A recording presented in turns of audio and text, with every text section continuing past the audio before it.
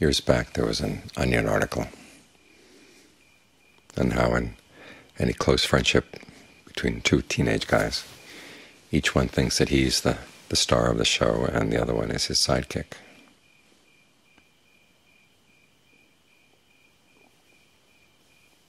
And we have that relationship with our cravings. As the Buddha said, we go through life with craving as our friend, craving as our companion. We tend to think that our cravings are there to serve us. They are our sidekicks.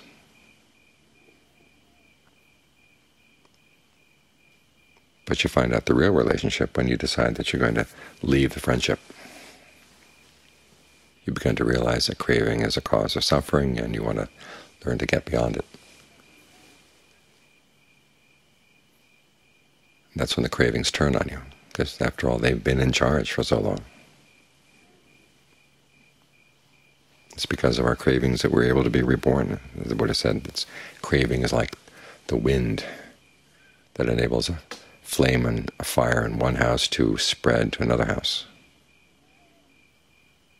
In the same way, our consciousness latches onto craving, and that's what makes the connection from one life to the next. So even before we were born, we were following our cravings around. And they were leading the way. And so it's only natural that when the time comes to say, I'm going to pull out of this relationship, they're going to do what they can to keep you in the relationship. So don't be surprised when you sit down to meditate that not everybody in the mind is on board. Sometimes you make up your mind you're going to meditate, and it seems like every part of your mind is against the meditation. Thoughts come up from the past, worries about the future, voices from who knows who in your background. Sometimes you can identify them in your mother's voice or your father's voice or a teacher or a friend or something you picked up from TV or the Internet. And you've got to learn how to step back from these things, learn how to take them apart. The stepping back is getting with the breath, trying to find some anchor in the present moment in the body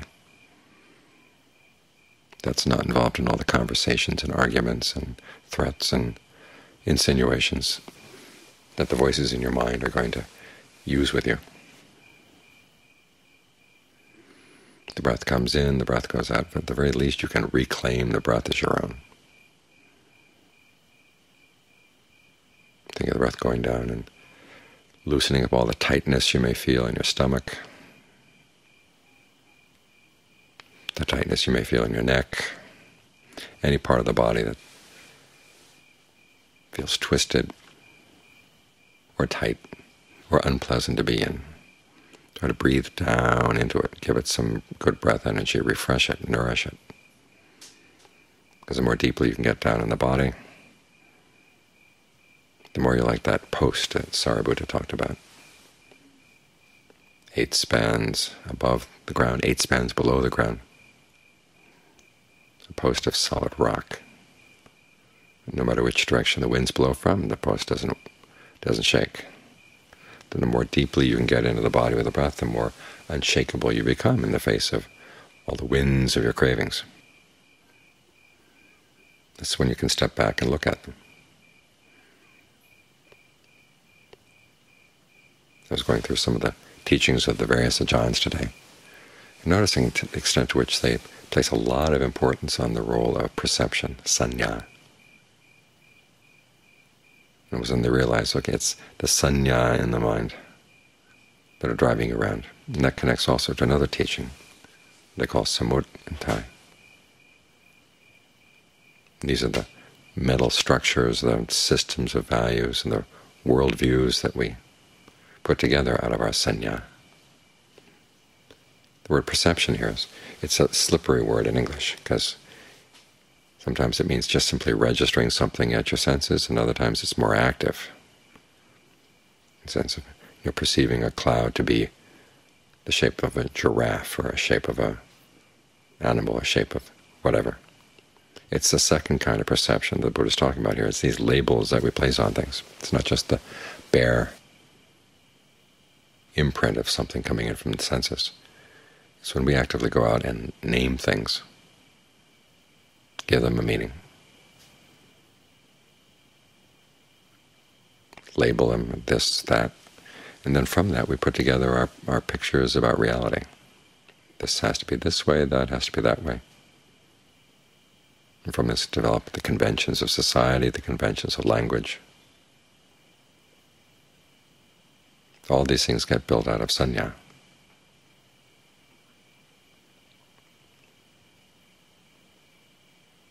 And so you have to learn how to take the arguments of craving that are going to say why you should not be here meditating, or why you're a lousy meditator and you have no hope, or all these other things that could destroy you as a meditator.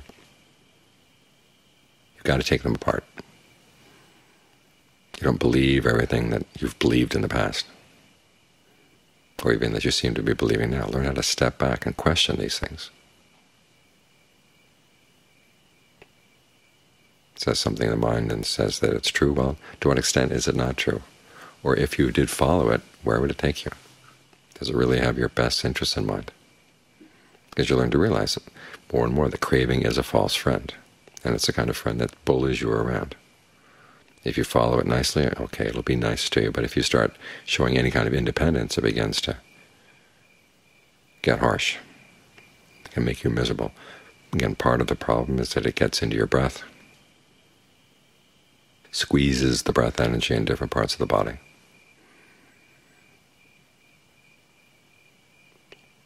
So you work with the breath in order to loosen up that squeeze. And then when you feel at ease enough with the breath, then you can turn and ask questions about these perceptions, these conventions, these supposings, things that we suppose into existence. Because the world imposes a lot of duties on us, ideas of what we should be doing, what we shouldn't be doing, what's natural, what's not natural. And a lot of it is just made up. That's what the whole idea of supposing is. It's something that was supposed into being.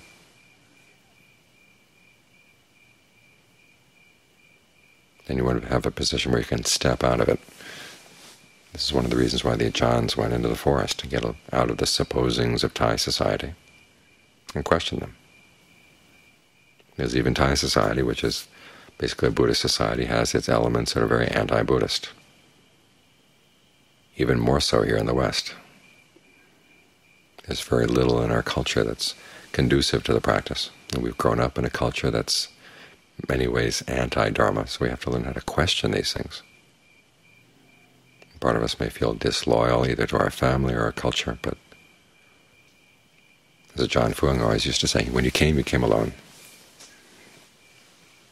You didn't ask permission to come, you just came. And nobody hired you to come. So you're free to question these things.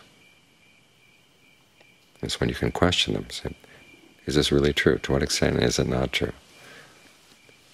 When is it good to pick it up? When is it good to put it down? Because sometimes your cravings will take things that are actually useful in some circumstances and start applying them in areas that are not useful. So you have to be discerning. Take things apart. See your thoughts as tools. Not your friends, but you can use them as tools. Of course, like any friend that used to be in charge suddenly finds himself being used as a tool, is not going to be happy. And will complain. But remember, this is just voices in your mind. Fragments left over from what somebody once told you and you believed, or you thought up on your own and it seemed to be working for you. But now you've got to realize you can't depend on these things anymore. You've got to be more and more in charge. So it's a combination of having a good solid foundation inside, as deep as possible in the breath, and learning how to be radical in the way you take apart these assumptions in the mind, these perceptions, these conventions, these supposings, and try to put a squeeze on your mind to squeeze you out of the meditation, squeeze you out of the path. You realize you're here, not for anybody else. It was your choice that brought you here, and it's your desire for your freedom from suffering. And it's not a selfish thing. The world will tell you it's selfish. There's so much domesticated Dharma out there now. It's not even the world. It's in Buddhist circles. They tell you you shouldn't be going for your own freedom. You're leaving people behind. You're abandoning the world. Well, you're getting yourself out of the food chain, for one thing.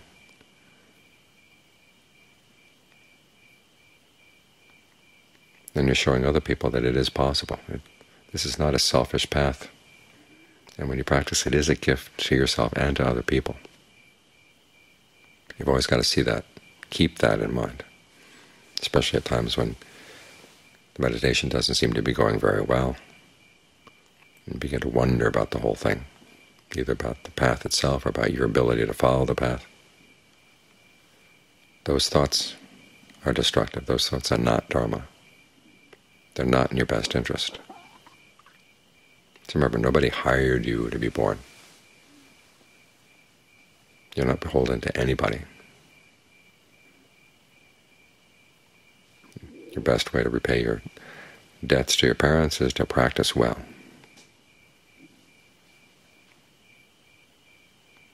The best way to repay your debts to society as a whole is to practice well.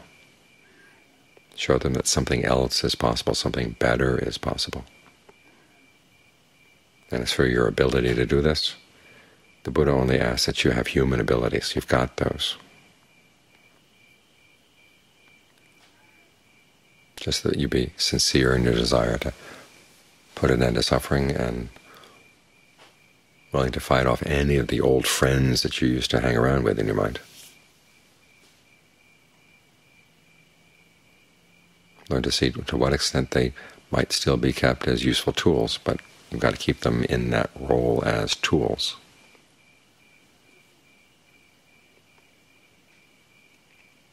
Rather as the dominant part of the friendship where you're just the sidekick for craving.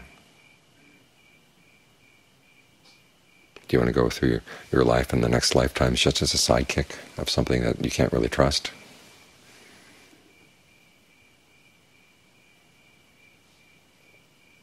Or would you rather be in charge for the sake of freedom, a freedom that's harmless,